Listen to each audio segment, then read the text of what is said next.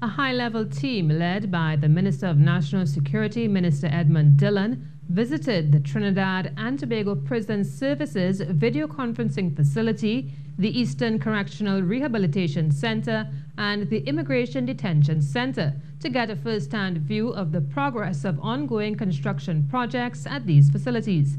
Marie Hull tells us what they found. National Security Minister Edmund Dillon was accompanied by Attorney General Faris Al-Rawi, Minister in the Ministry of the Attorney General Fitzgerald Hines, and Acting Commissioner of Prisons Jared Wilson. According to a release from the Ministry of National Security, the ministerial team noted the significant work underway at the video conferencing facility at Remand Yard Golden Grove, Aruca, which will be able to conduct court hearings via video link. The facility, which at this time is 70% complete, will not only provide those remanded with greater access to their court matters, but also decrease transportation costs to the state. We're told Friday's tour also presented marked improvements at the Immigration Detention Center in Oripo as the upgrade of the facility nears completion. The media statement said when completed, the facility will satisfy international detention center standards. Attorney General Faris Al-Rawi indicated that plans are already in the train